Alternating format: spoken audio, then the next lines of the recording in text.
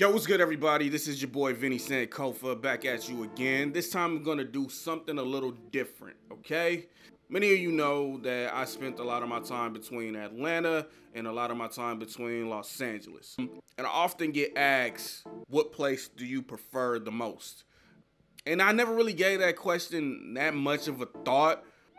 People are always coming to me because they're either moving to LA or moving to Atlanta, so they kind of want to know, the pros and the cons of both places before they make their decision.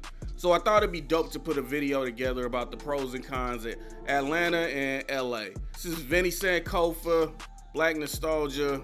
Let's get it.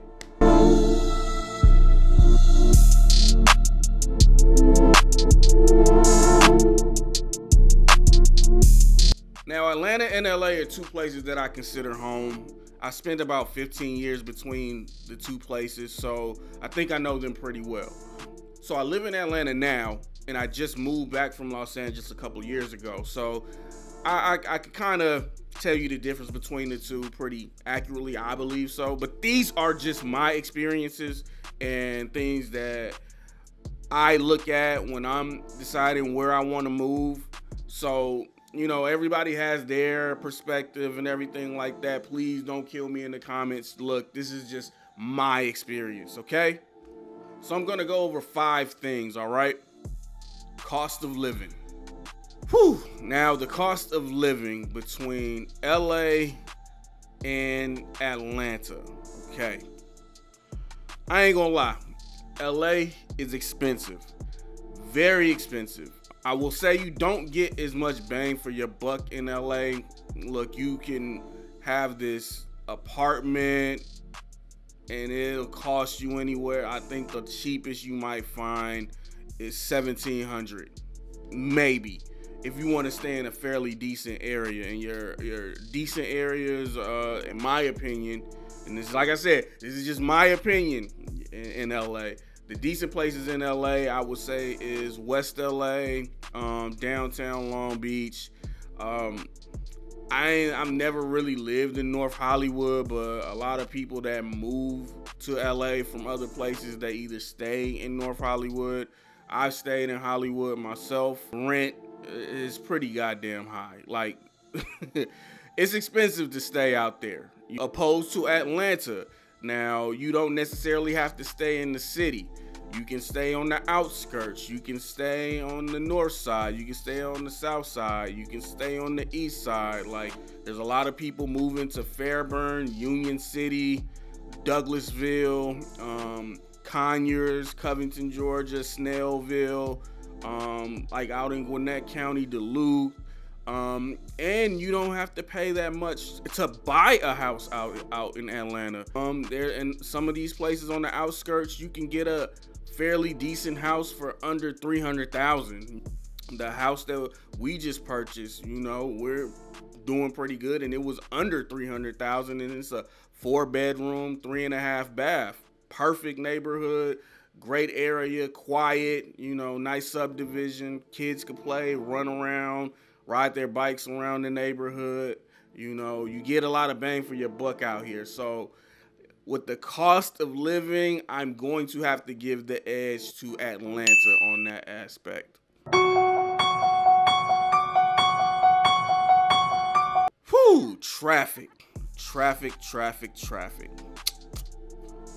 You know what? I think these cancel each other out. Wait a minute, no. I take that back. In Atlanta, you have bad traffic in spurts. Mainly during the rush hour times, you have bad traffic. Like typically from like 7 to, I say, about 10, and then from 4 to about 7, you're gonna run into your traffic. 20, 285, 75, 85 connector, you're gonna hit traffic there. 75 going north. Those are the main arteries that clog up Atlanta. So you're gonna get those, periodically. In LA, traffic is bad 24/7. It doesn't matter what time of day it is. You are going to run into traffic.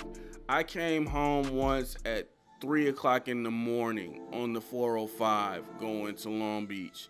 and it was still traffic. My daily commute in LA was taking the 710 to the 405 to the 10 West. On a day without traffic, you know, it would be about 38 minutes for me to get to from my apartment to my job. With traffic, it took 2 hours and 48 minutes going and coming from work. So I'm spending damn near 3 hours in traffic. I'm spending the amount of time it takes to watch the movie Titanic in traffic. That's how damn long you sitting in traffic in LA. And then on top of that, fighting traffic, if you live in an apartment like we were living in, you have to find parking, and that could take another 45 damn minutes, man. You driving around looking for a parking spot, it's hell, you know. And to get on like a parking list for your apartment, if you live like in those apartment complexes that were built in like the 30s or some shit like that, you know, it's people that's already got their name on the list. You could be waiting forever to try and get your name on a parking list. Parking sucks out there. The traffic sucks out there. So I got to get an edge to Atlanta as far as traffic is concerned. Now, I will say this, as far as the transit system, LA has the better transit system. You can take the metro pretty much anywhere in LA, like covering all of LA County. The MARTA in Atlanta, if it ain't outside of the perimeter, you pretty much assed out.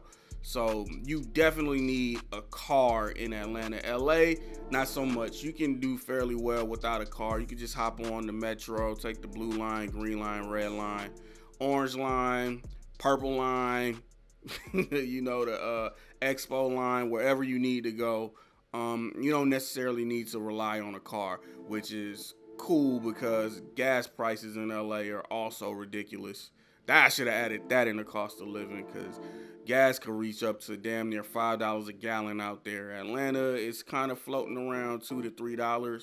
So I got to give the edge to Atlanta as far as traffic is concerned. But as far as like the transit system, definitely LA has the more better transit system.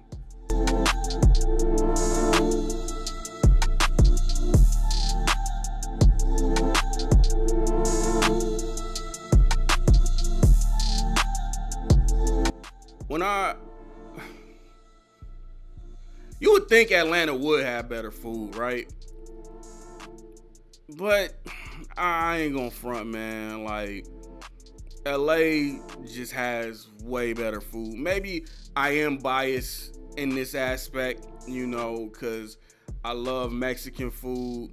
My favorite restaurants are in LA. More of my favorite food spots are in LA. You got the best barbecue spots in the world. I haven't even tasted anything come close to these barbecue spots. That's Phillips. It's on Crenshaw and Jefferson. Woody's got 2 locations, one in Inglewood off of La Brea, and my favorite one off of Slauson and Crenshaw. You got Ono, the Hawaiian barbecue spot that, you know, a lot of people don't really mess with Ono, but I love that shit. They got it at the Fox Hills Mall. Man, you got my favorite taco place in the world, King Taco. Shout out to the homie Dax for putting me on a King Taco. Master Burgers, which you gotta pretty much be make sure the coast is clear before you go to Master Burgers. You know what I'm saying? You got Tam's, pastrami, you know what I'm saying? You got the Hat. My favorite restaurant, you know, Roscoe's Chicken and Waffles, which I ain't gonna lie, Waffle House has the better waffle, but I'm just partial to Roscoe's Chicken and Waffles. That's just like a staple for me in LA. I gotta go there every Sunday. Every Sunday morning, I'm in Roscoe's Chicken and Waffles. It don't matter. I mean, all of my favorite food spots are out there, you know what I'm saying? In Atlanta, you know, you got Waffle House, but I don't know. Me personally, I don't too much care for Waffle House. Like, the waffles are bomb. The waffles are good, but outside of that, everything else is just, man, I can make that shit myself. That's the way the food tastes to me. It's like, I can make that myself. American Deli, but yeah, American deli to me is hit or miss. The Mexican food out here is not good. I have yet to find like a place that's even on the same level as a King Taco out in Atlanta. I mean, JR Crickets is cool, I guess, you know. If you want better wings, you're gonna find good chicken wings and all of that type of shit out here, you know, in Atlanta. But as far as like, you know, food, man, LA just got more better food options. If you really want to get on the healthy kick, I mean, Atlanta's starting to get that way with more healthy food options, like as far as vegan restaurants. Shout out to my brother Jay Green. They got Green Love Kitchen in downtown Lithonia. Make sure y'all check that out if you in the area. And in LA, you know, you got they have Veggie Grill, Simply Wholesome on Crenshaw and Slauson, which is one of my favorite places to eat. Oh, I forgot about Simply Wholesome. How did I forget about Simply Wholesome? Their vegan beef patties are so bomb. Their food is just so good. It's a great ambiance too. They have like bands that play in the restaurant, and it's a restaurant / grocery store. One side is restaurant, and they have bands sometimes play there. The customer service is excellent. If y'all ever get a chance to check out Simply Wholesome, make sure y'all go out there and check that spot out. I'm getting hungry thinking about it. Like LA, I'm sorry. LA, hands down, better food.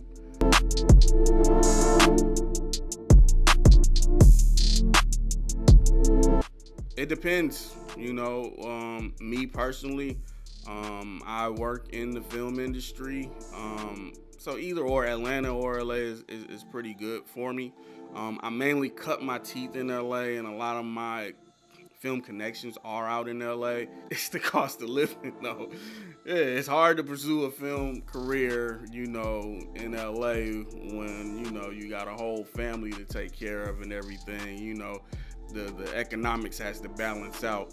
One thing I will say, you know, about Atlanta is if you are a black entrepreneur, this is a great place for you. You know, it's very, very friendly for black entrepreneurs, especially like helping with resources. This is a very resourceful place. You know, black people work together here. They're not afraid to, you know, build each other up and support each other. Not to say that we don't have that in LA, but it's kind of like on a smaller scale. But in Atlanta, this is a chocolate city. So, you know, as far as black entrepreneurs, this is the greatest place to be if you're a black entrepreneur. In my opinion, you know, some may differ. In my opinion, you know, Atlanta should be the black version of Dubai. Who knows, maybe it'll get there in the next 10, 20 years. It's definitely a place if you're looking to cultivate and grow your business. Definitely, I would say in Atlanta, it's good. It's good for you to grow your business in Atlanta. And, you know, it's a lot of job opportunities out here as well. And the pay that you get, you can make a pretty decent living. Like, that goes back to the cost of living. You can survive out here, you know, and be comfortable. I got to give that to Atlanta, you know.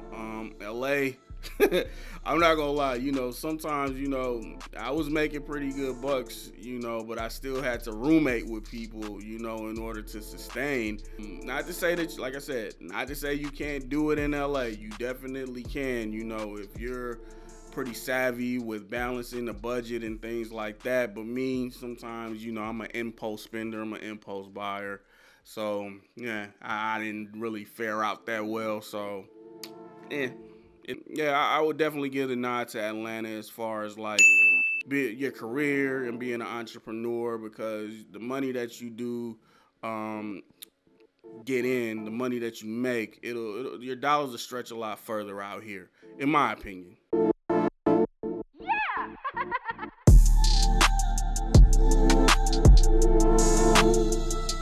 Now, when it comes to like fun, nightlife, you know, hanging out and all that, I gotta get a nod to LA. There is a lot of options and a lot of things to do that are in your proximity. you got the mountains that are right there. You can go hiking. If it's nighttime, it's a good scenery to just go park your car. If you need to collect your thoughts and just overlook the city at night, perfect place to be. There's so many options for things to do out there, and the thing about it is nothing ever, you can do the same thing a million times, and for some reason it never gets old. You have beaches that you can go to, several beaches, bars on the beach, or if you just want to ride around, cruise around the city, it's that you can do that. If clubbing is your thing, it's a plethora of clubs out there, and it all caters to a specific crowd. If you're more the laid back loungy type, just if you like, I lived in downtown Long Beach. There's this area called the Pike. Everything is in that area that you need. You have your shopping in that area, you have restaurants, you got a movie theater, you got bars, you got lounges, you got clubs. The beach is right there. You have like the Queen Mary, which is like a hotel / museum. There's all kinds of shopping there. If you want to get art, if you want to get clothes, there's grocery stores there. Everything is there. Shit, Roscoe's Chicken and Waffles is right there in downtown Long Beach. And LA it has those type of pockets in LA where everything is so accessible. Atlanta, I gotta say, things as far as like the nightlife is concerned, in my opinion, things do become a bit repetitive and a bit boring. I mean, it's only so many times, at least, like I said, for me, that, you could go to this club, you start seeing the same people over and over and over again. I remember, like, I tried to holler at this one girl using this line, and she was like, okay, cool. And like a couple of weeks later, I tried to holler at a girl and I used the same line, and she was like, nigga, you said that to me last time. I was like, oh shit, I did. Oh, damn, that's you. You know what I'm saying? Like, things do get kind of repetitive, out here. There's only so many times you can go to the strip club, at least for me, like younger Vincent loved the strip club.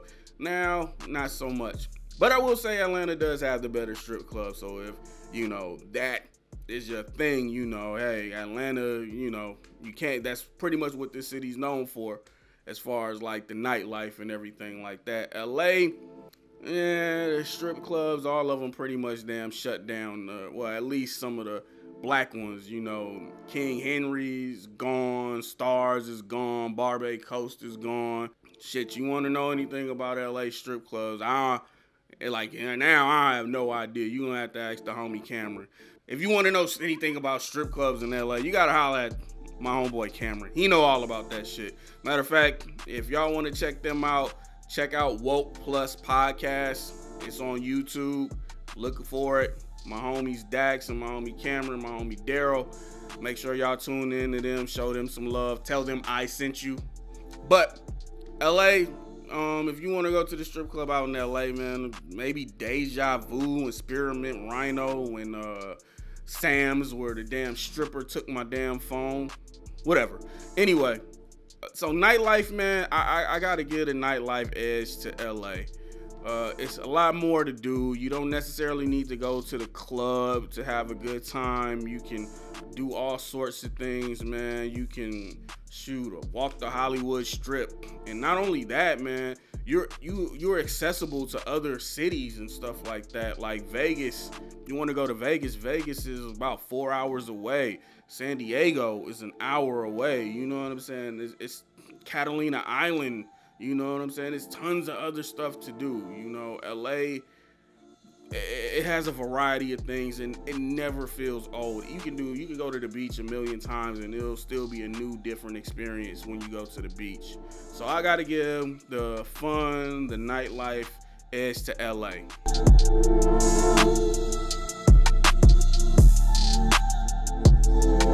I'm gonna throw in a bonus here. I'm gonna throw in a bonus one here. Sports.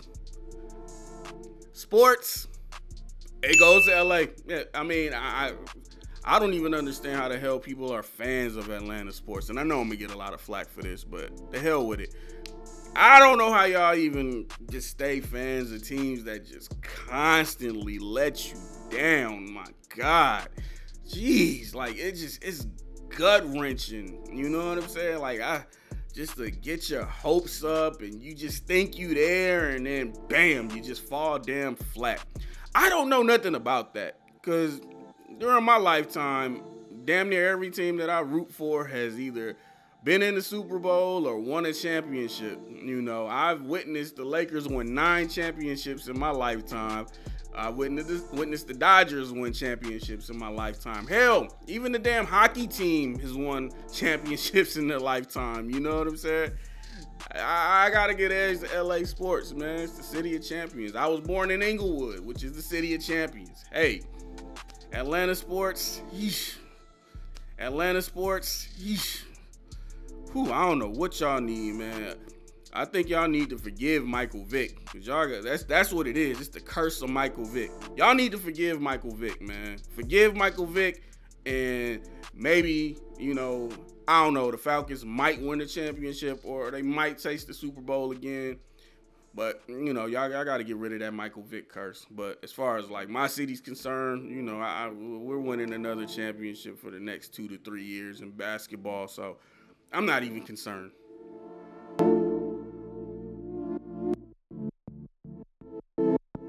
All right, so let's tally it up here. So we got the cost of living, got to get that edge to Atlanta. The traffic, we get an edge to Atlanta. The food, we give the edge to LA. Career, entrepreneurship, we give the edge to Atlanta. Nightlife, we give the edge to LA. And sports, you know, which was just a random one, we give the edge to LA. So it's kind of split down the middle. But here's my honest take on it, all jokes aside. I feel if you're a young person, you know, vibrant, want to experience the world, you will go to LA. You know, it's so much variety. It's so diverse out there. It's a lot of different cultures mixing together. It's definitely a good experience. And if you can afford it, you know, definitely. You need to have at least, I'm just telling you and just being honest, if you're going to move to LA, you need to have at least 10 bands stacked and saved so you could at least stay afloat for a couple of months. LA ain't the place you want to live paycheck to paycheck. I'm telling you that from experience. You know what I'm saying? But yeah, if you're young, you know, no responsibilities, and you know you want to try something different, just get that experience, man. You can, you know, visit LA. But, you know, that's what I did when I, you know, high school. I came back to Atlanta. Then, you know, I wanted to pursue my career back in film. Went out to LA while I was young, no responsibilities.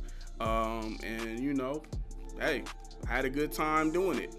But now, married man, you know, have to watch the money a little bit more and, you know, be more budget friendly. And, you know, now living the suburban life, you know, it's cool though. You know what I'm saying? Atlanta is a great place if you're looking to, you know, raise a family and, you know, get a house and, you know, be comfortable. It's a great place for that. So that's the way I look at it. You know, if you want to be, if you're single, you know, and you know responsibilities and you just want to experience life, go to LA.